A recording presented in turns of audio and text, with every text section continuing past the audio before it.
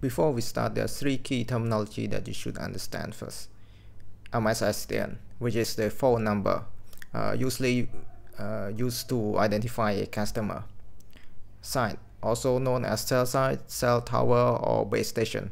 It is physical and it has a physical location, which we will discuss later.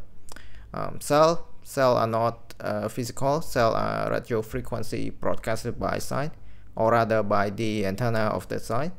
There are multiple cells in one site, and here is the representation of a site. These are the antenna. They're usually the most visible part of a site. Of course, there are other telecom equipment on the ground as well. Welcome to part 1 of the course, Dataset. In this section, we will discuss the type of dataset collected and used by the operator. The first one is CRM, Customer Relationship Management. Basically, everything related to the customer. Their identity, how they use the service, their subscription, their bill, and so on. There are multiple entities under CRM. The two main entities are personal data, which consists of the KYC, the name, age, gender, and also billing data, which consists of usually the tariff plan that they use, the life cycle status, their tenure. Now let's look at the CRM data sample. We can identify each subscriber by their MSSDN, or their customer ID. Depending on the market, there are usually two types of customer, prepaid and postpaid.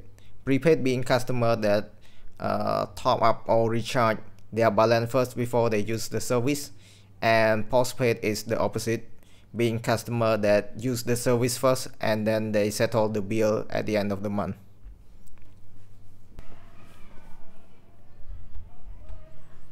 Next, we have CDO, Call Data Record.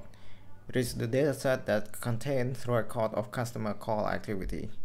It simply tells you that who called or texted who, from where, and from when till when. The main purpose of CDO is to build customer. Now let's look at the example.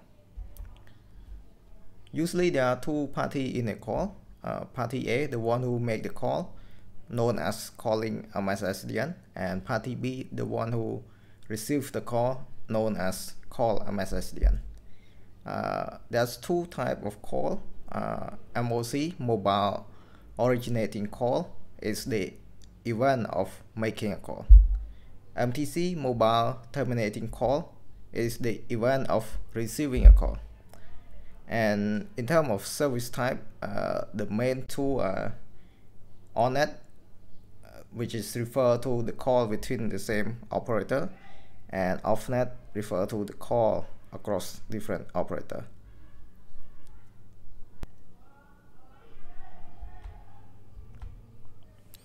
Location update. In telco, location update dataset usually refer to the will-all dataset. Will-all dataset consists of subscriber location update when specific events were triggered. It's very important that you understand that will-all is not the GPS location.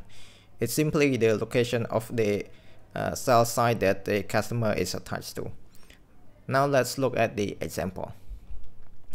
Suppose you have a customer standing here in this area. His real location would be the GPS location of his device. And suppose that his device is connected to the site across the street in this area. Then in that case, his will-all location would be the location of a site, this red dot. And a customer can move around in this area as long as he's connected to the same site.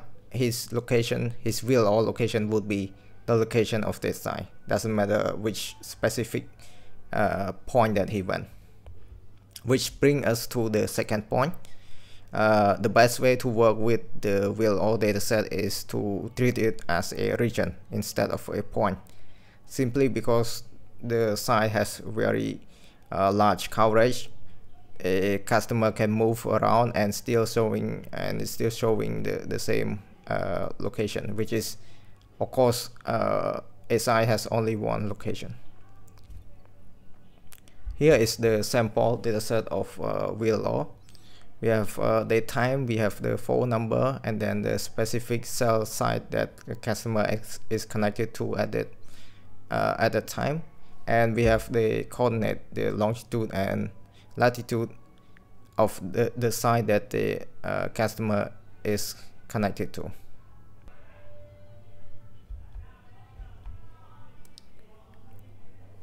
One of the most important network dataset, performance management or PM. Like the name suggests, it is about the data of the performance of a cell at particular time for certain KPI or counters. It's being generated by the NE or network equipment. So it can give you some idea about the quality of the network by computing the relevant network KPI. So this is some of the example of the counter. It could be traffic volume at particular period of time, void traffic at particular period of time, and some user equipment count at particular interval of time. And this is the sample. You can see that there are some date times and the cell name and some other column that's say counter. So this counter actually mean different thing.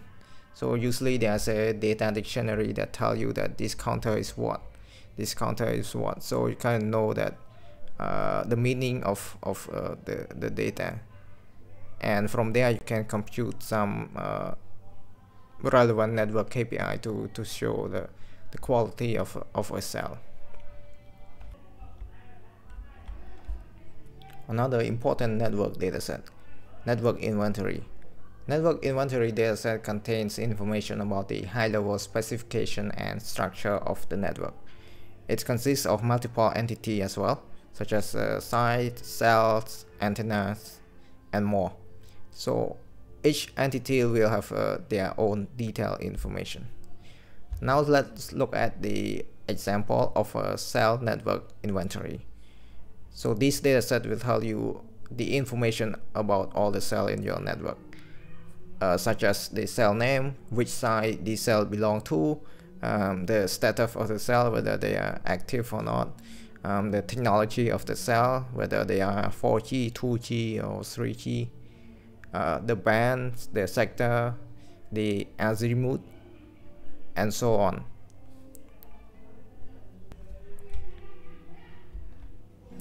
Next, we have SDK data. SDK stands for Software Development Kit, a piece of library or code embedded in application to collect data. But why do we need SDK data? The idea is that sometimes when conventional first-party telco data cannot tell the whole story, we need the third-party data. For example, you have seen before that PM data is being generated by the network equipment. That means that you are actually measuring the network quality at the network end, not at the user end. So while SDK data can be generated from the user equipment, at least it gives you the ideas like what it's like at the receiver end. And it's not just about the network quality, it's also about some app browsing behaviors and user experience as well. Here is the sample of SDK data. Usually we have timestamp, we have the identifier, which is phone number, could be the device IMEI. Sometimes it comes with the location. OSOP is representing the network quality. We'll talk about that later. Then we have the event that the customer was doing, their screen of the app as well. Up next, we have device dataset. It is the database or dictionary of information about mobile phone or any relevant devices. Operator rely on IMEI data to figure out the type of device their subscriber are using.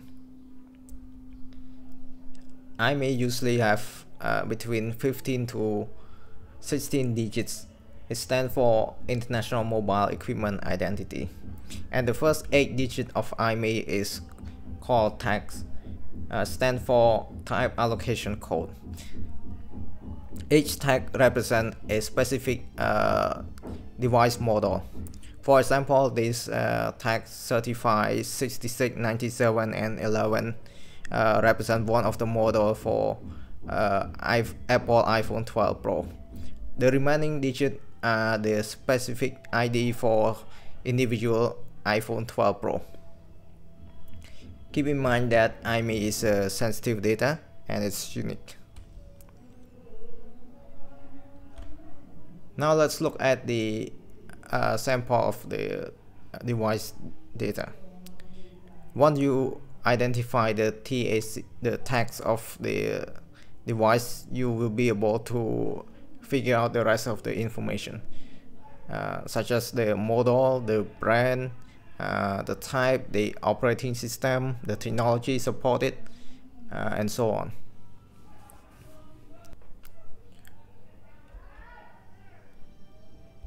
Last but not least, we have customer support data. It's very straightforward. Any business would have customer support data. It is the dataset of complaint or requests user made throughout different channels. Usually the agents use the system to record the issue with predefined category. Here is the sample data. It has the ticket ID, refer to the specific complaint. It has the timestamp, the number, the phone number of the subscriber who complained, and then category or subcategory of the issue, such as could be network issue, could be balance issue, and then the status of the issue, and also some remark wrote down by the agent.